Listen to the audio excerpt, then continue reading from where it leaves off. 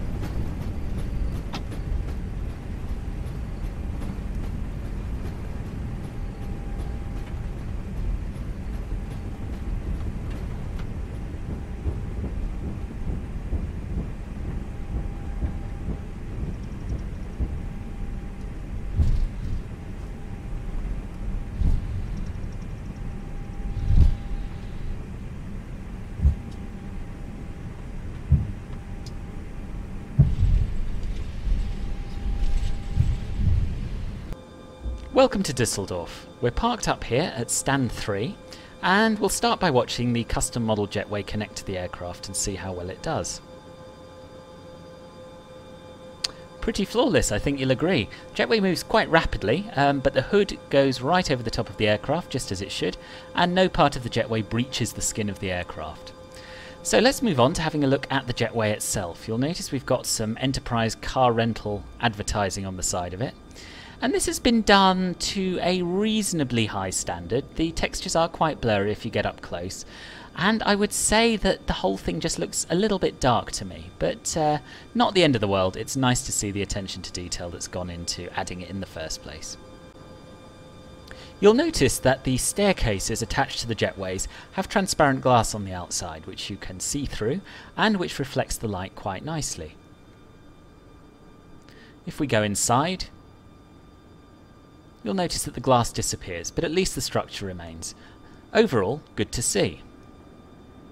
The terminal buildings themselves don't have any transparent glass or interior modelling, but at first glance the texture work looks really rather good.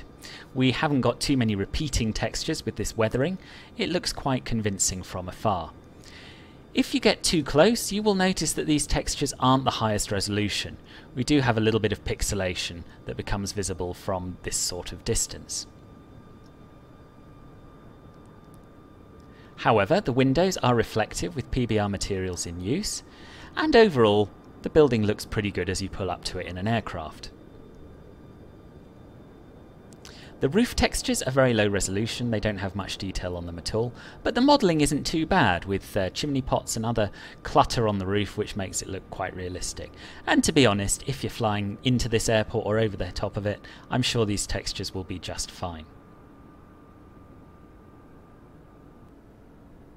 The modelling and texturing on Piers B and C is done to a similar standard as that on Pier A, where we parked.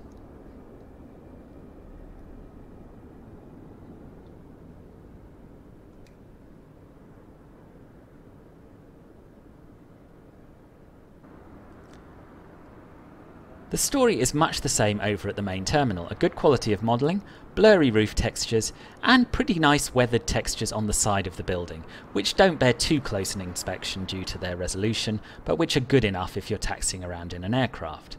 It's nice to see that we have a good quality airport sign on the roof of this building. As you can see, the textures are pretty sharp, and the modelling is very high quality indeed.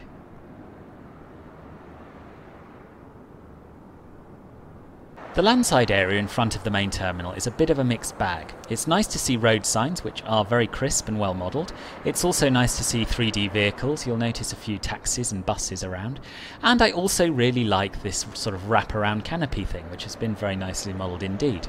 However, the road surface, as you will notice, looks really odd. Not only does it have very low resolution textures, but it's also incredibly shiny, almost like it's got a coating of glass.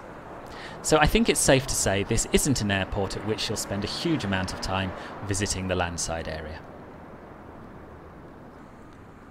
The hangars and other peripheral buildings around the airport are well modelled, but you will notice that the textures are significantly lower resolution than those on the main terminal, and they do look very blurry, even from a reasonable distance away. The cargo terminal here is nothing to write home about. The modelling is fine, but the texture work is a bit disappointing. Most of the textures show no signs of the weathering that we saw on the main terminal, which leaves them looking a little bit flat.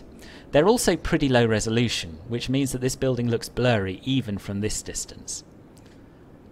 There's also not much in the way of life. You'll notice we have a few vehicles parked about, but nothing like the number that you would expect to see at a busy cargo hub like this one.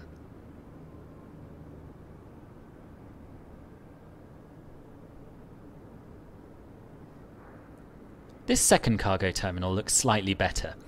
The textures are still fairly low resolution and blurry, but they do at least have some weathering, and I like the solar panels on the roof which reflect the light nicely.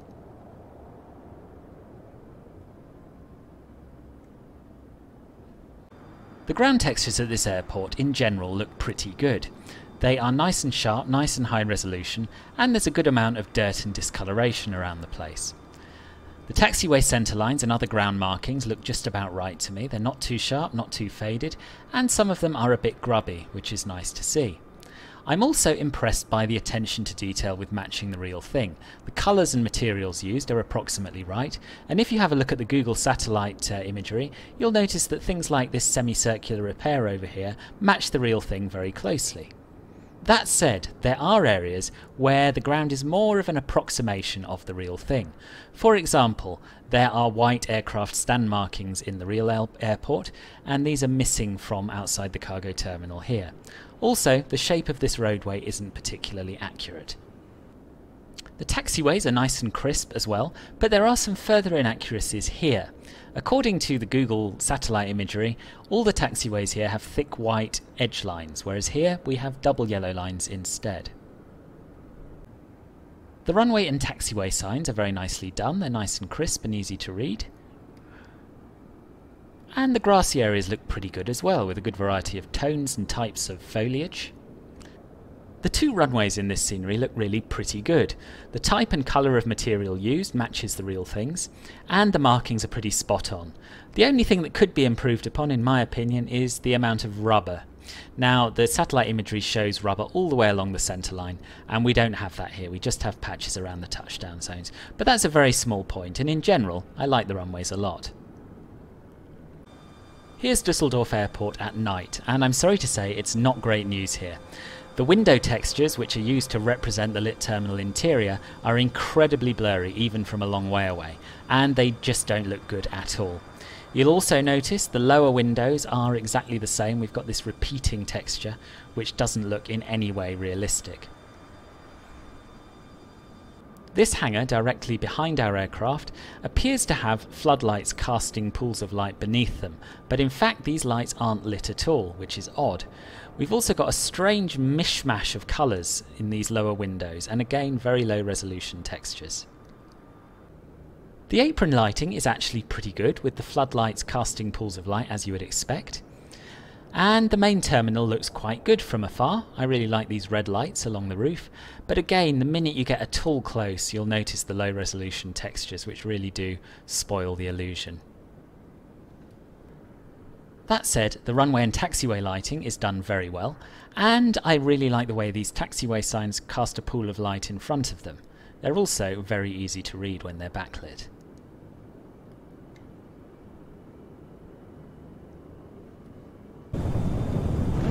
Here's Düsseldorf in the rain, and I think you will agree the ground textures look really pretty good when they're wet.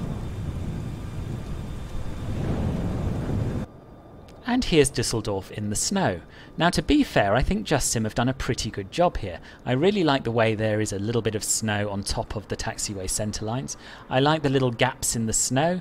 I like the way some of this dotted line is covered and other bits aren't. Overall, the apron area looks pretty good.